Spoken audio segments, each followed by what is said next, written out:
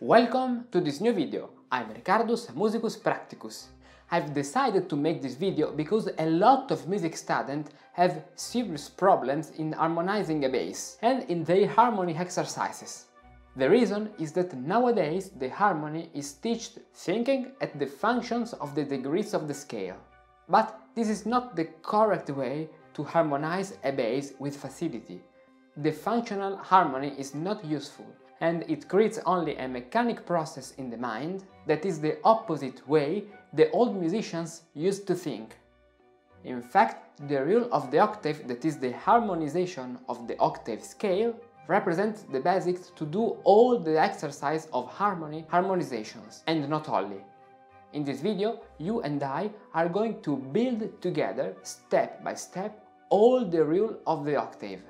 And at the end of this video, I'll give you the instructions to download a special PDF with all the passages to build the rule of the octave to understand and to study correctly this music phenomenon, and all the scales to do practice at the keyboard with all the positions and all the realizations. Before starting, subscribe this channel and activate the bell. Follow me on TikTok, where I publish short videos about early music, Instagram, and join my Telegram channel to keep updated on all new videos. And now, let's start!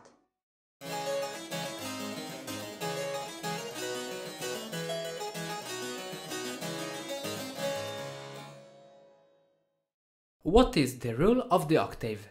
The rule of the octave is the basic knowledge necessary for harmonizing a bass. The rule of the octave consists in the harmonization of the octave scale, for example from C to C.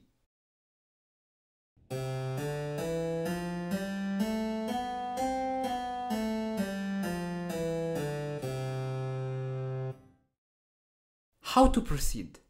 The first step consists in dividing the ascending and descending scale in 4 parts: ascending pentachord, ascending tetrachord, descending tetrachord, descending pentachord.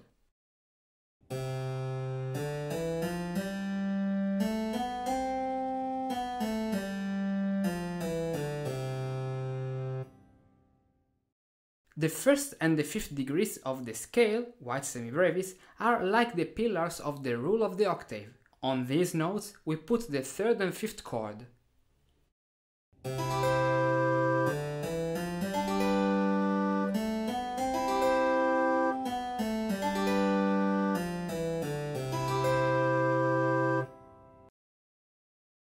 The ascending pentachord. The ascending pentachord connects the first degree to the fifth one, from C ut to G sol. On C ut and G sol we have a third and fifth chord.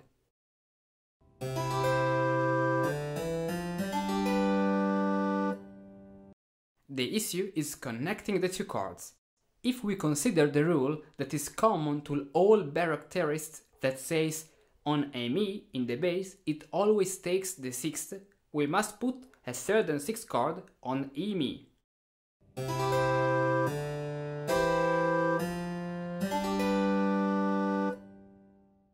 And we only have to connect these 3 chords with the third, fourth and sixth chord on D Re and with the fifth and sixth chord on F Fa.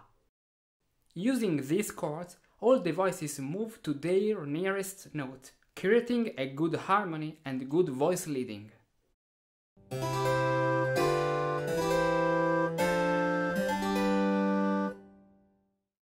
Be careful, the fourth and sixth chord is unstable.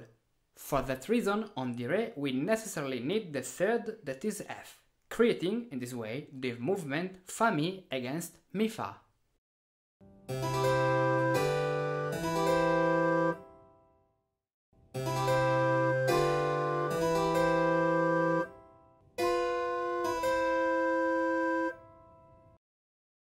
The ascending tetrachord.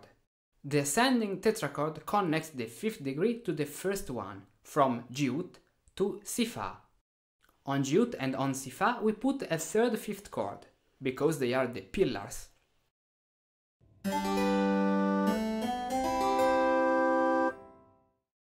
Also in this case, on Mi we must put a sixth, according to the previous rule. But on the 7th degree it is also possible to add the diminished fifth, that is the first count for French musicians, that creates the movement Fa Mi against Mi Fa.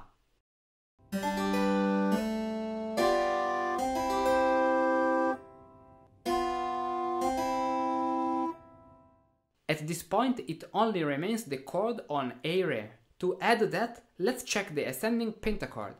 The upper voice moves with 6 intervals on the Re and E Mi, and the 5th interval on F Fa. To imitate this passage, let's add a 6th on Re. Doing this, we have on Re and Mi, in both cases, 2 6ths.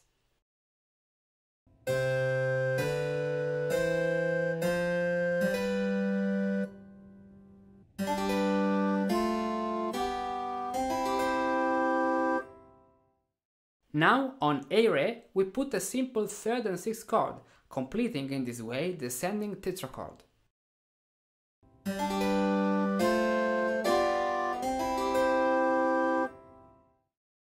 As you can see, between the altus and the cantus there are 2 parallel fifths.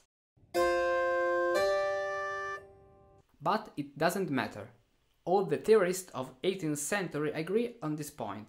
The 2 fifths are only an accompaniment and not a real part of a polyphonic context, and they are invisible for the ear when we play basso continuo with other instruments. And as the final step, hear the complete ascending scale.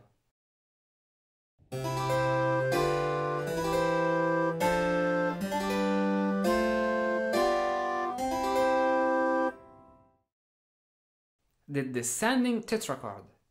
The descending tetrachord is the opposite of the ascending tetrachord. On the 1st and the 5th degree, also in this case, we put the 3rd and 5th chord, because they are the pillars.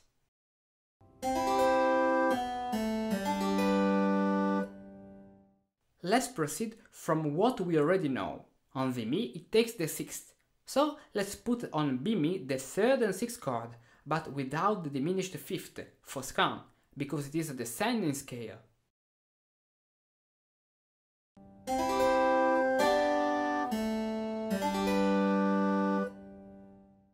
The movement to G ut sounds like a modulation in G major. For that, use the sharp 6th on E Re as the leading tone of the new key.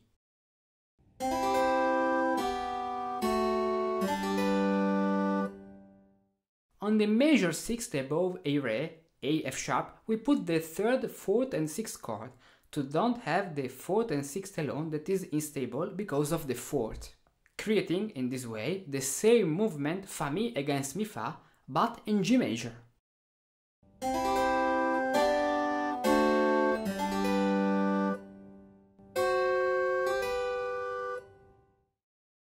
The descending pentachord.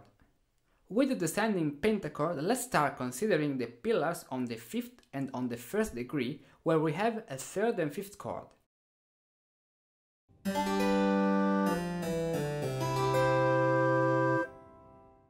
And then we put the 3rd and 6th chord on the Mi of E Mi, as we have done in the descending pentachord.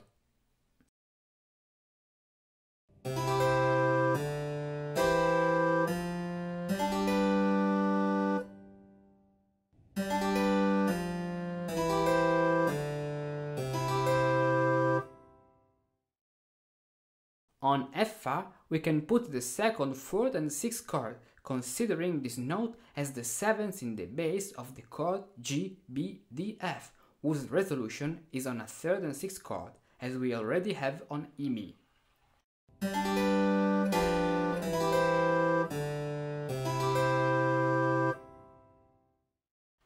The note that remains, Di Re, can be treated as the beginning of the ascending pentachord.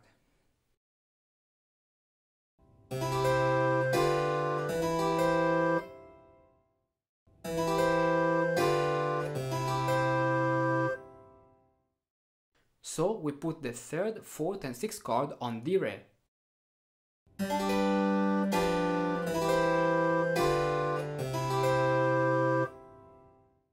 And now hear the complete descending scale.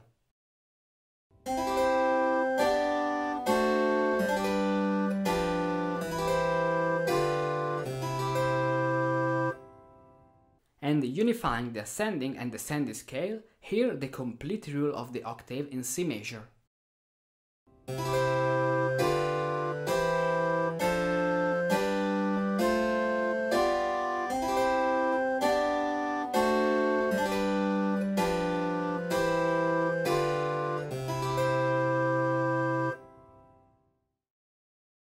Other positions.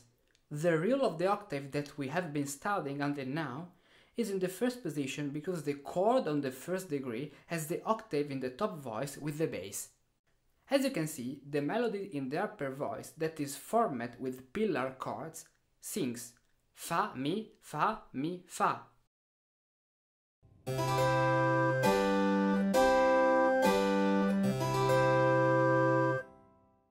We can harmonize the rule of the octave also starting on the first note in the second and in the third position, that is with the third and with the fifth in the top voice.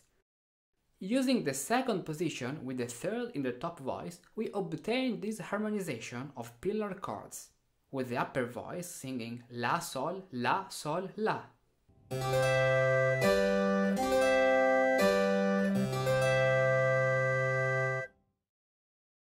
The harmonization of the rule of the octave in the second position consists in transposing an octave higher the lower voice of the right hand that starts with E Mi.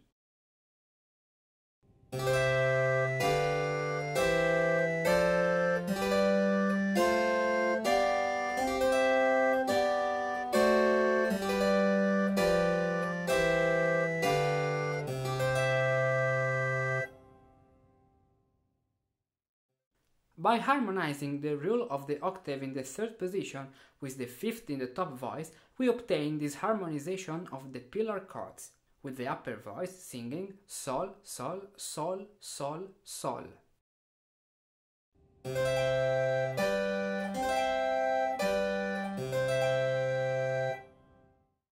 The harmonization of the rule of the octave in the third position consists in transposing an octave higher the lower voice of the right hand in the second position, that starts with G Sol.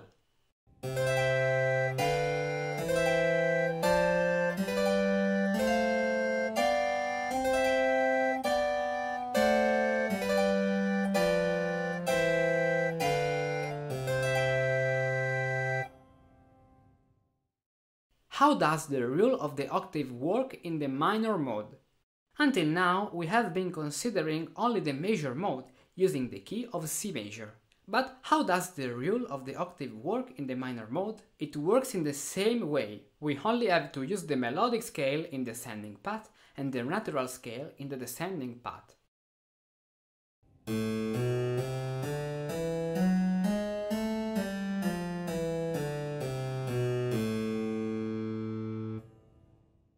All the building process is the same. First position, octave in the top voice.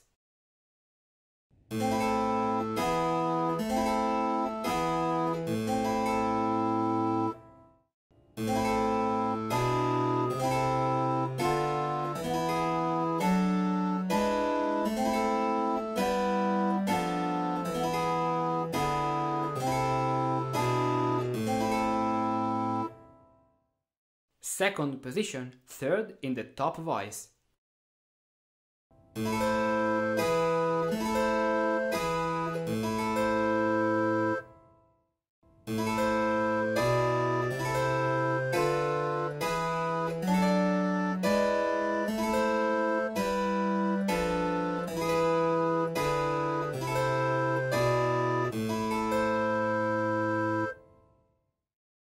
Third position, fifth in the top voice.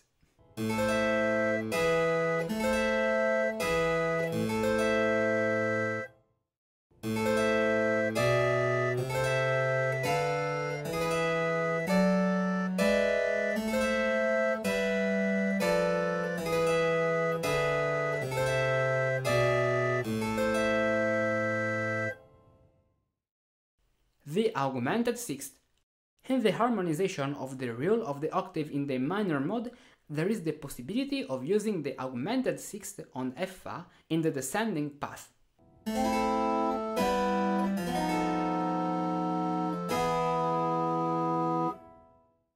Let's see it in the first position.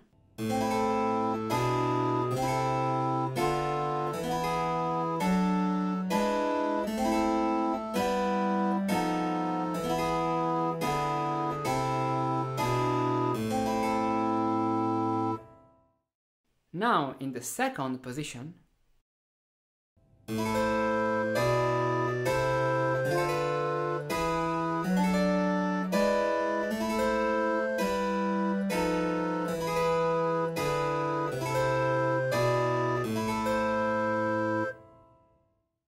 And now in the third position.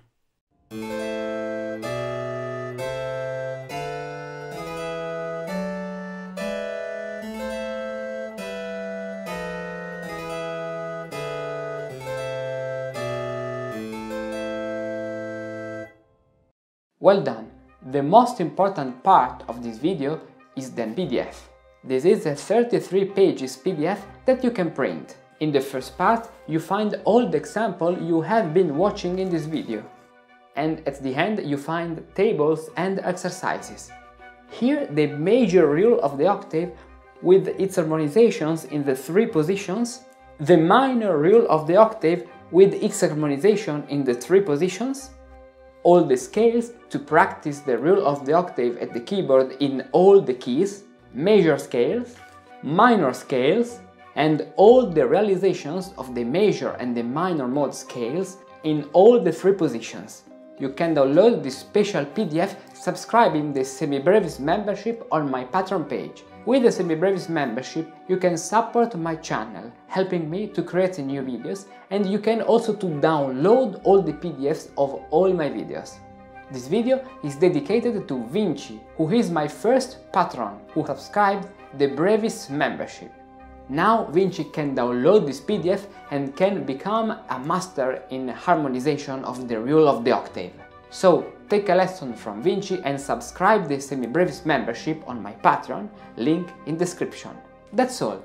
If you enjoyed this video, give me your gamma out and see you in the next one. Bye!